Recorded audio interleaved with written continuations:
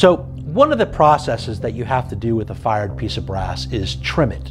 And sometimes there's a little bit of question and ambiguity about why and when you should trim a cartridge case and what exactly that means. So when you fire a cartridge case in your rifle, metal is moving around. There's very, very high pressures inside the cartridge case. You know, like for example, in .308 Winchester, you're talking around 50,000 to 55,000 pounds per square inch of pressure inside that case. So cartridge case is made out of brass. It's designed to be malleable, so that case will expand to the dimensions of your chamber upon firing. So after successive firings, the case actually grows in length slightly.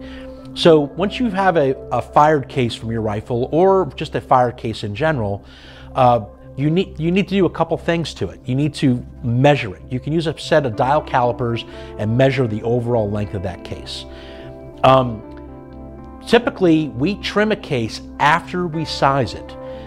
Sizing a cartridge case is pushing that case back down to its sort of pre-fired dimension so it fits in your rifle properly.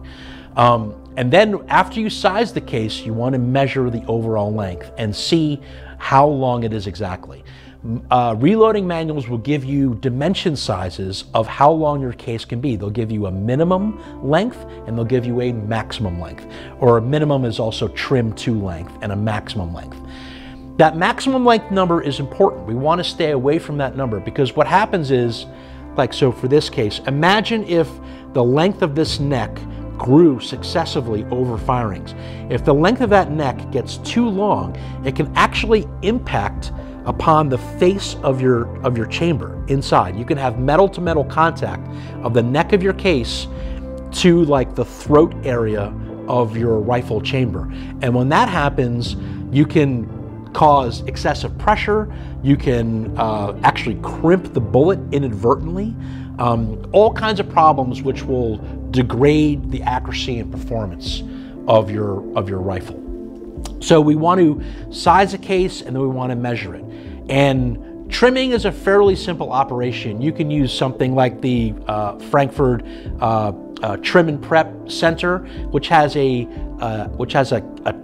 cartridge case trimmer to length, which basically goes off the shoulder, so it's very, very accurate. You can adjust it to within about 1/1000th of an inch. And you're going to then trim that case. And when you're trimming it, there's some, a cutter in there that cuts straight up against the case.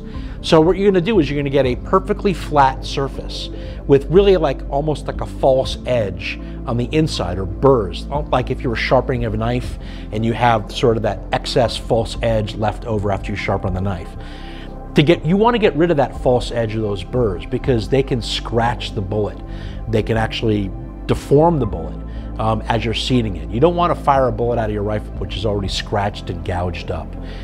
So you then use some of the other tools, like on that Trim and Prep Center. They have an inside chamfering and then an outside sort of deburring operation, which you just gently, as this tool is rotating, you gently push the mouth of the cartridge case into it, and you're just looking to just trim the burrs off the inside. And then if you have any excess metal around the outside of the mouth, that deburring operation outside, you're just removing that. When you're done, it should kind of look like a slight taper on the inside of the cartridge mouth, so the bullet slides in nice and easy and isn't marked or deformed. You could even do some experiments. You could take different levels of trimming of inside chamfering and then pull that bullet using like a kinetic bullet puller, one of those where you hit it on the ground, the bullet flies out, and see if the bullet has any marks on it. Your operation is successful if you can remove a bullet from that case and it has no marks, scratches, or gouges on it.